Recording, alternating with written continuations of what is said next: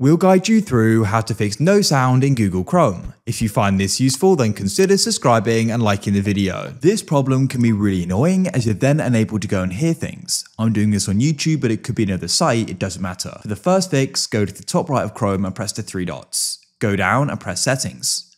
Now come over to the left and press Privacy and Security. Come to the bottom of the list and press Site Settings.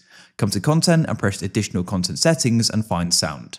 Make sure sites can play sound and you haven't gone and blocked any here by setting them to not allow, you can remove them.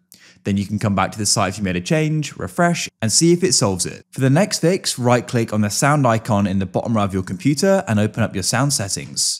Scroll to the bottom and find more sound settings and tap there. In here, go and find your speakers and you can press properties after clicking them. At the top, press advanced. Unselect allow applications to take exclusive control of this device. Press apply, and then what you can do is go and see if it solves a problem. Try restarting Chrome as well. For the next fix, press search at the bottom and you want to go and type in sound mixer like so and click on sound mixer options. Scroll down in apps and make sure Chrome isn't muted. If it is, you can go and unmute it and also try increasing the volume if it's set very low as well. And hopefully that solves the problem.